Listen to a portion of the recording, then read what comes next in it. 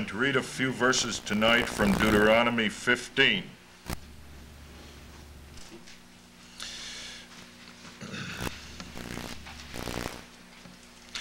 I'm going to read the first 11 verses.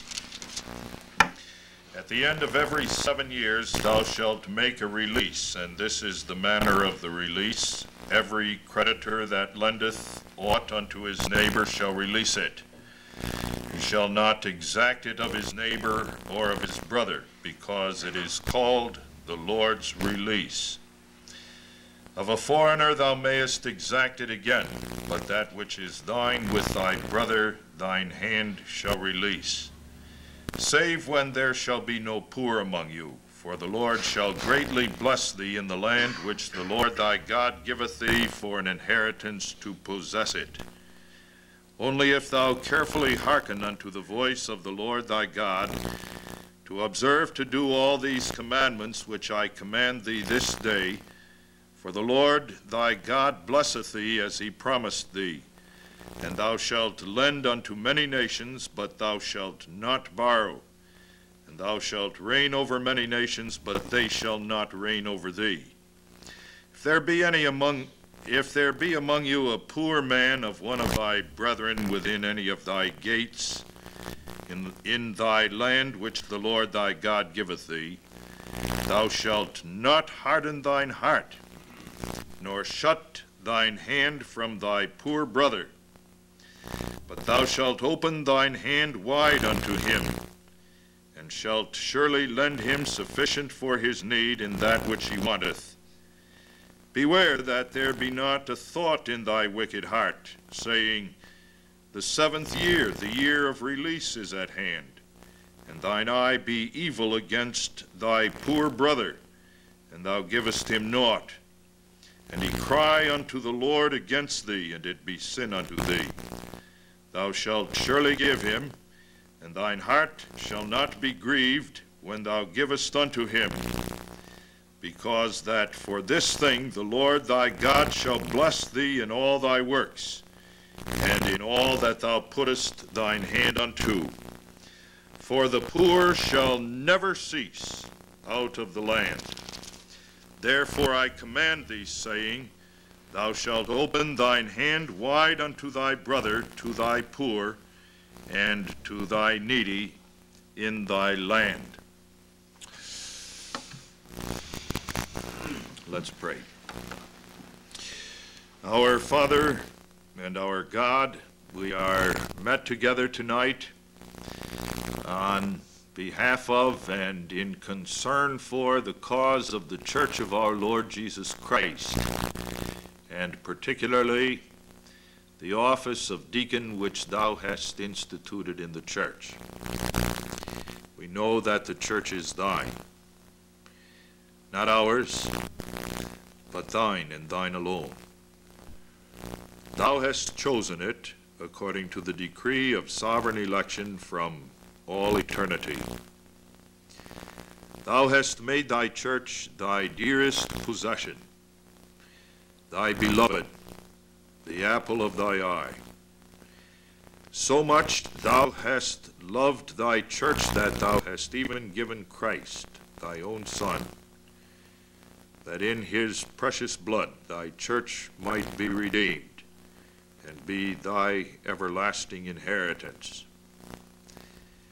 And Lord, thou hast given to us a place in that church, in grace, in sovereign and unmerited free grace, and hast blessed us with the blessings of salvation. And thou hast ordained that Christ, who died for his church, shall always, as he himself said to us, be present with us even unto the end of the world. And he is present with us, Lord, through the offices of minister and elder and deacon, present with the church in all the fullness of his salvation and in all his love and mercy and grace towards his people. We pray that as we talk together tonight and discuss some of the problems that arise in connection with the office of deacon, that we may have wisdom, understanding of the Scriptures, and the spiritual ability that arises only from the knowledge of the Scriptures to put the truth of thy word into practice in our calling. The problems are many. The devil who seeks to destroy the church knows that he will destroy it if Christ is not there. And to drive Christ out, he wants, if possible, to destroy the offices in the church. We pray that we may resist him and his foul and evil deeds, and defend our office with zeal, that through the exercise of it, the blessings of our Savior may come to us and thy people. Wilt thou graciously keep us from sin? May our words be seasoned with salt and reflect the truth of thy word. May thy blessing rest upon our churches and thy people in them. And may we stand fast for the cause of the truth of the gospel. We ask it all in Jesus' name. Amen.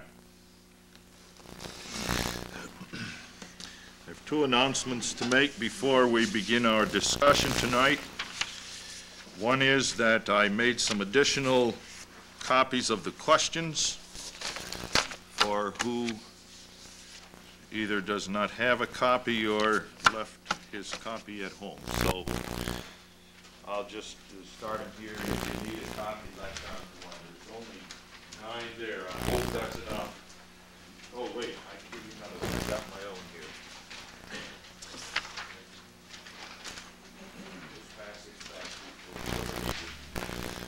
The second announcement is that Claire, who is so gracious in taping these meetings, has asked that when you speak up a little bit. There's a mic here and there's a mic there. And some of you who are sitting a bit far away from the mic are not getting picked up very well. So speak up, will you, especially in this half of the room. Now, Howie, would you help me move this off a minute and that table on here, please?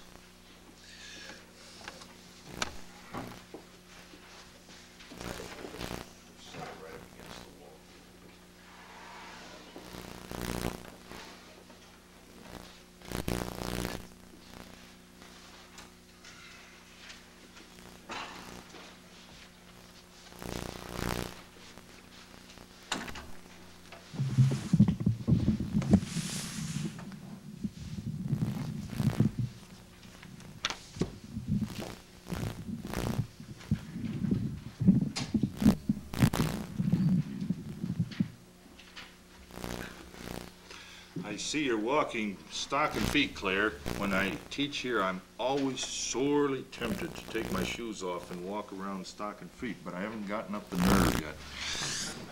You encourage me. Okay, men, let's get going then.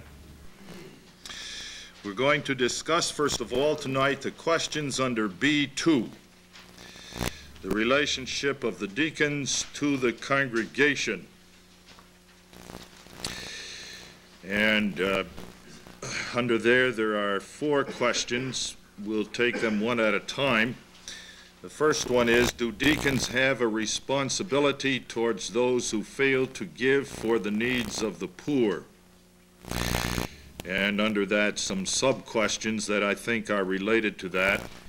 What are some of the specifics implied in diligently collecting alms? That's a quote, you know, from the church order and from the form for the installation of office bearers.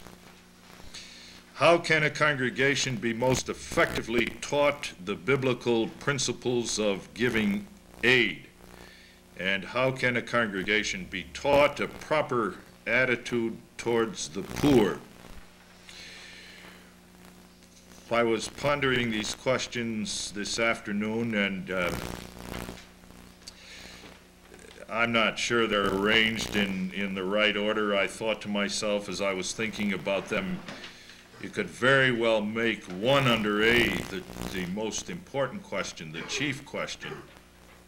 But I guess that doesn't make a lot of difference. Let's talk about these questions together. The questions have to do with this main point. What does it mean that the deacons are diligently to collect alms? And how does that apply to the responsibility of the deacons over against the congregation? So let's talk about that first of all. Who has some ideas on that they'd like to suggest?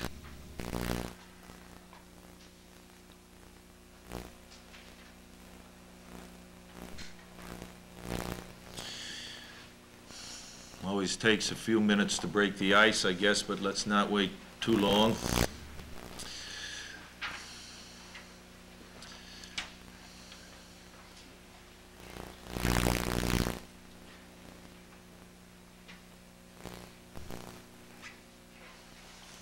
You can address yourself to any of these questions. They're all related with each other, related to each other.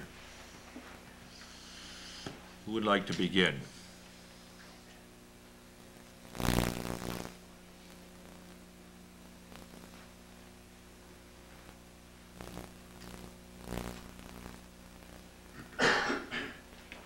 Yeah, John.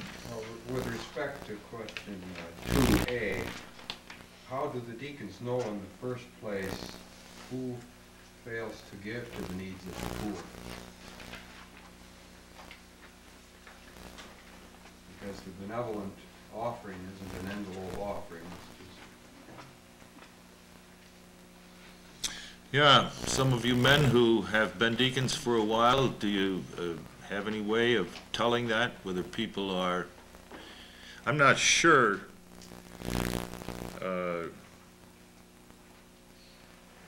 whether that's exactly the import of this question, whether that refers to individuals of whom the deacons know that they are remiss in their duty.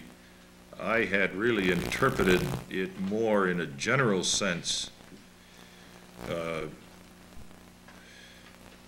when the deacons become aware of the fact that insufficient monies are being collected to provide for the needs of the poor, but I may be misinterpreting the question. Would anyone like to comment on that?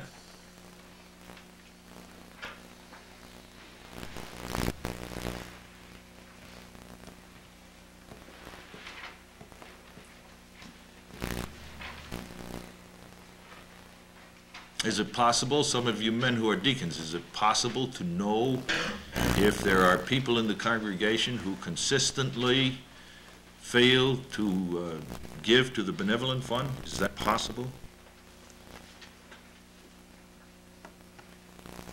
John? It has been my experience that whenever the church has needed more funds, that when they made the announcement, it's always been supplied.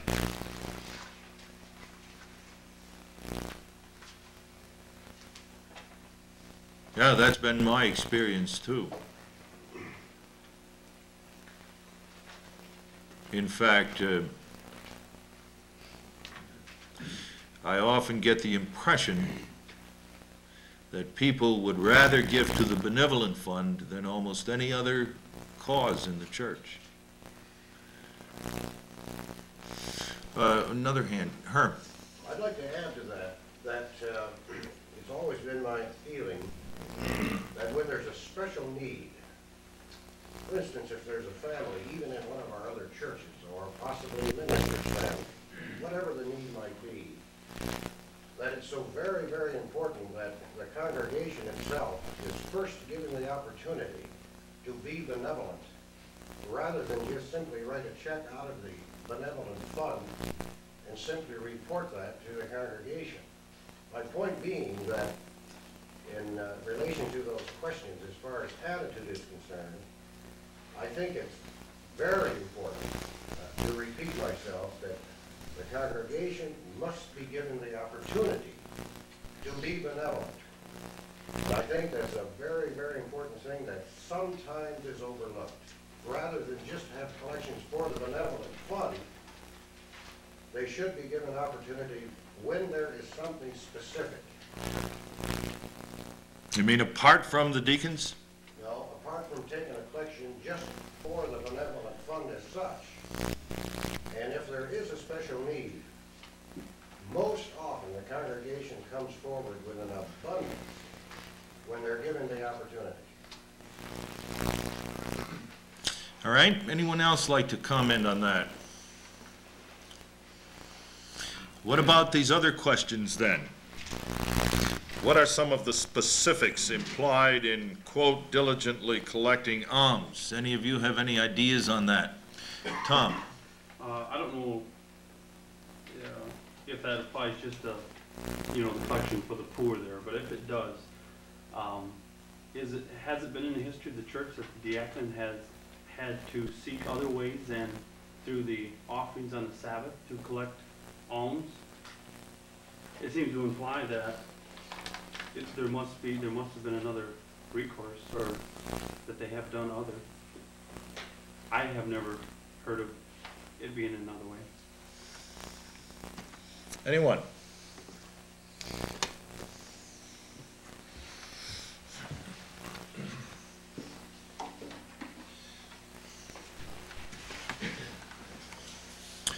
Howie?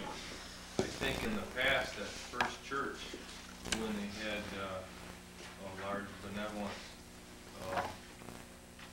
that sometimes older people would pass away and say a house would be donated to the church, an old house.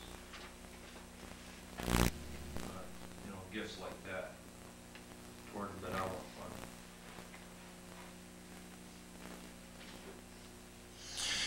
Yeah, although I don't know if that was the case in every instance, but oftentimes, especially when widows needed help, but owned a house of their own, then the deacons would make arrangements with her to continue to live in that house while they cared for her needs, and then upon her death, that widow would often give the house to the deacons. I know that happened a number of times, and not only in First, but in other churches too.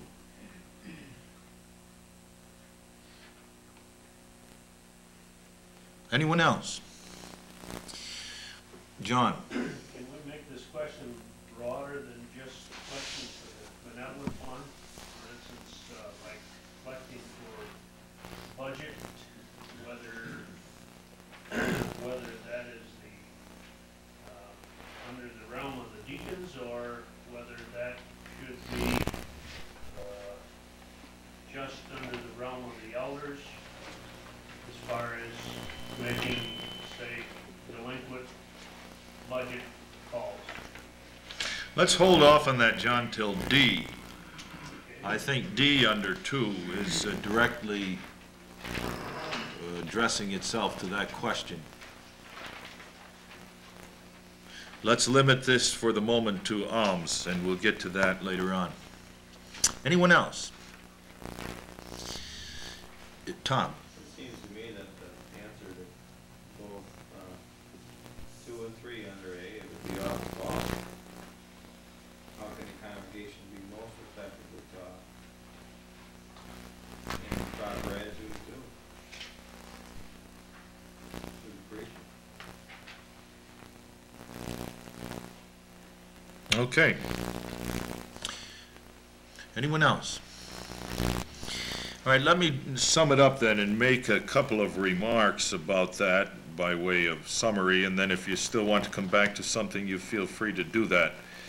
In the first place, when both the church order and our form talks about diligently collecting the alms, it certainly does not mean be sure that you pass the collection plate. It doesn't mean that. It doesn't even mean be sure that you pass the collection plate with a sober look on your face or anything like that. It means that the deacons are given by Christ the responsibility to see to it that sufficient alms are collected to provide for the needs of the poor. That's the deacon's responsibility to do that, to see to it that the people of God give sufficiently so that the needs of the poor can be cared for. That's certainly the idea. In the second place, it certainly has been true in the history of the church that various different ways have been used to collect those alms. In fact, by no means has it always been true that the way of collecting them has been by means of passing the collection plate. In fact, I suspect that that's a fairly recent origin. You probably recall, maybe some of you, that early in one of my lectures I made the remark that in the Dutch churches, the deacons would not collect alms for the poor by passing the collection plate in some of the Dutch churches, but visit the families and visit all the families in the congregation before every meeting of the Lord's Supper and collect the alms in that way. And in that way, too, talk to the people about their responsibilities for providing for the needs of the poor. In the third place, I want to make a comment about the different ways in which that can be done. You have to remember, of course, that in certain times in the history of the church, especially when the church was being severely persecuted, but also in times of economic recessions, economic suffering, it was sometimes impossible to collect money. Nobody had any money. And yet the poor still had to be cared for. And that's partly the reason why it is phrased in the church order the way it is, and why it is phrased that way in the form for ordination. The form for ordination reads, "This is the office of deacons, that they in the first place collect and preserve with the greatest fidelity and diligence the alms and goods," notice, alms and goods which are given to the poor, "yea, to do their utmost endeavors that many good means be procured for the relief of the poor." Now that certainly speaks of a whole lot more than just taking collections and distributing money. And there are times in the history of the church where that's necessary, where the deacons are responsible to go to the farmers in the congregation, for example, and get a bushel of potatoes here, perhaps, and a few bunches of carrots there, or go to the women in the church and ask them to knit clothes or to make clothes for the needs of the poor. All of those things are also implied.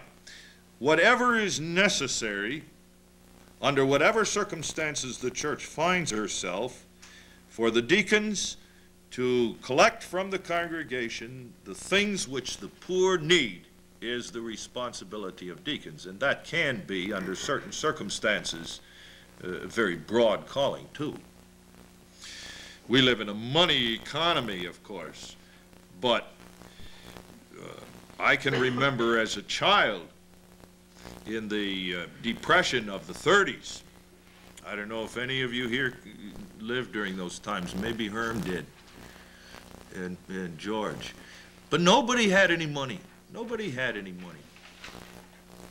And the only way the poor could be cared for was by the deacons asking farmers in the congregation to contribute of their vegetables, which they had in abundance, and making them available for the needs of the poor, and that was done. I remember that distinctly. In fact, we in our own family oftentimes received all kinds of vegetables from the farmers, and that was all we had to eat. So you have to bear that in mind. You have to look at the broader picture. The final remark I want to make is that I want to underscore what Tom said a few moments ago, that with regard to A, 2, and 3, that indeed ought to be the work of the pulpit, in my judgment. I don't mean to exclude the possibility that the deacons, when the need arises, may themselves contact the members of the congregation and teach them the biblical principles of giving for the care of the poor.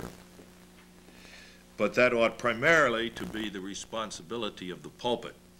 And the minister ought periodically to preach on the office of deacons and the calling of the church to care for the poor. And I think that's far and away the most effective way also to accomplish that, as Tom said.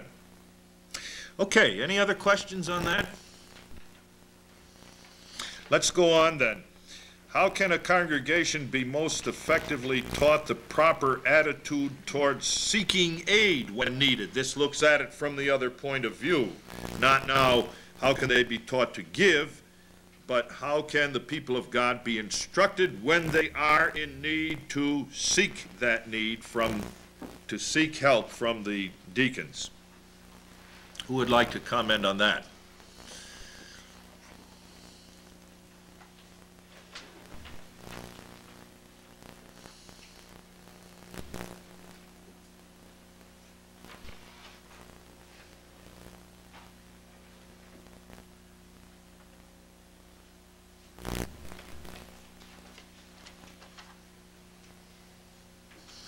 Anyone? Gib. Seeking aid, you mean as come to the deacons, look with their need in? For instance, if you had a house or a car or a boat, would you have to sell that first before you go to seek aid from the deacons? If you're a bad property. We're going to wait with that one too, Gib. That's under C3C. That very question you ask is found there, so let's wait with that for the moment. We'll get to it because it's a question. It's an important one too.